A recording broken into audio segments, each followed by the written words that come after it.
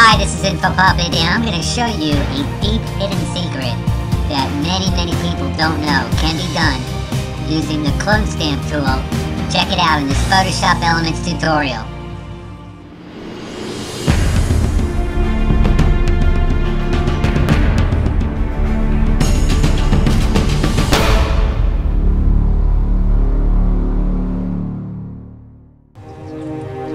So Photoshop Elements is open, and you know, a lot of people say, InfoPuppet, why do you always use beautiful women in almost all your videos? Well, I'm trying to stop that, so let's go ahead and open up the image for what we're working on now. Beautiful beach scene, and alright, I did it again.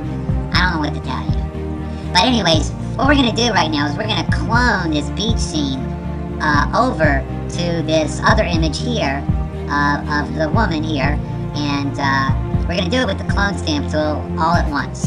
So let's go to the toolbar and select the clone stamp tool. Here it is right over here. And clone stamp tool. I love it. Now I'm going to go to the top of this image and click on the header to make the image active.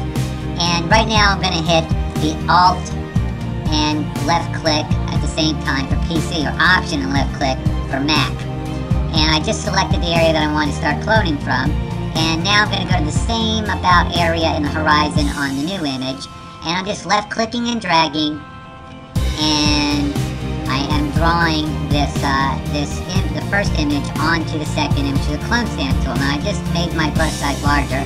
And look, if you go over here, you see it's doing the same thing as we're doing over here. It's cloning over. The plus sign is what's cloning over. The circle is where it's being cloned. Alright, now I'm going to make my brush size smaller again. I selected a 9, and we're going to blow this up to 400% because I really need to get close now to make this look a little bit more seamless. So I've got a very small brush, but it looks about the same size because we're at 400%. But this is the way, the easy way to get close. And I actually took my time here with this, but it looks like I'm going kind of fast because we're looking at time-elapsed photography. So we're just going to go ahead down and finish this up here and get it nice and close. And I'm just left clicking, holding, and dragging. The plus sign is over on the image side right now, cloning from that image. And that's pretty much it, okay?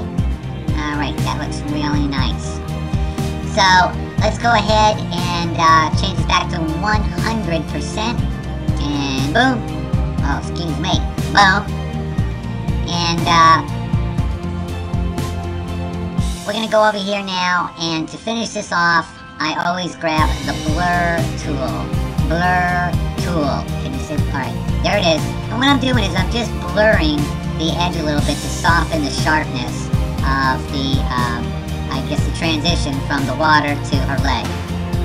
And that softened it up pretty good, and I think that looks pretty decent. You know, I could do a little bit better job, but for time reasons, just kind of give you the concept. This is the after. This is the after shot. Let's take a look at the before. And boom, there's the before. Again, there's the after. Much nicer looking beach. I think I just took an image that was already pretty beautiful, where a beautiful woman, and made it even that much better. And you can finish this off, you get with the same concept in between the legs and to the left hand side. But there you go, a little bit of a magic secret a lot of people don't know with the clone stamp tool, cloning directly from one image to another. Hope you enjoyed the video. Thanks a lot for watching from InfoPuppet.